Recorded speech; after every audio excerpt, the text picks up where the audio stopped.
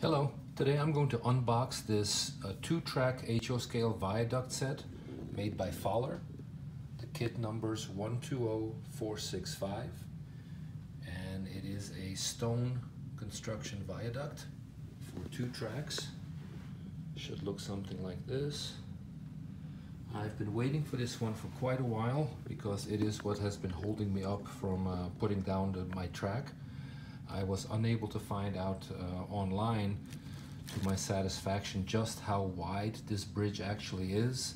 So until I have it in my hand, I'm not going to lay down the track. So without any further delay, let's open this up. All right, so the plastic is off. We have the cover here.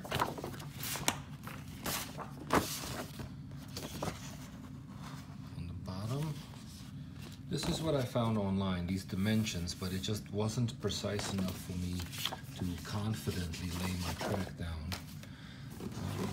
Miniature rules at their best, everything's in there.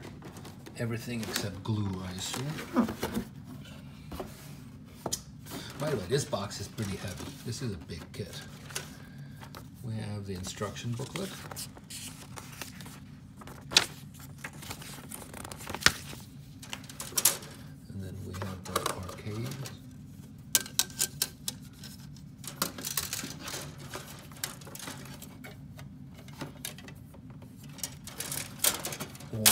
These must be the walls for the pillars. Everything's kind of a drab gray. I'm gonna have to learn how to do some weathering on these. And this I was reading in the manual is pretty interesting.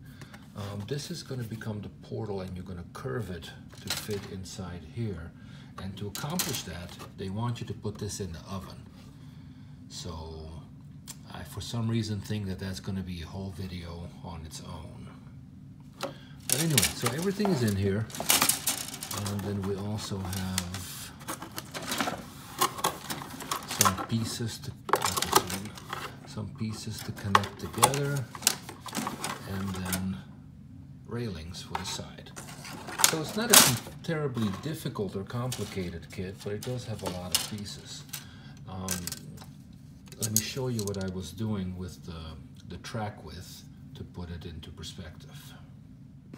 So this is the piece that I didn't want to proceed without, just based on the drawings that I saw online weren't clear enough.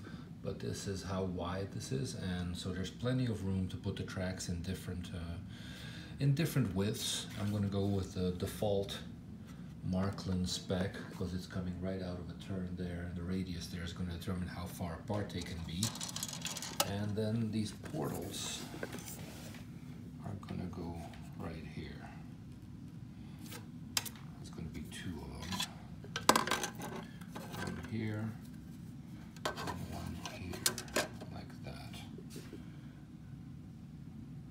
And that's going to be my next project. Now that I have this, I can put the track down and I can install these things.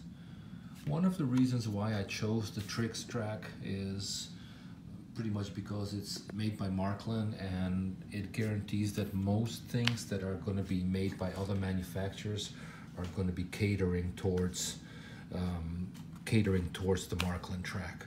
So it makes things a little bit more standardized. So this concludes this unboxing video. Construction is obviously going to be a completely separate issue.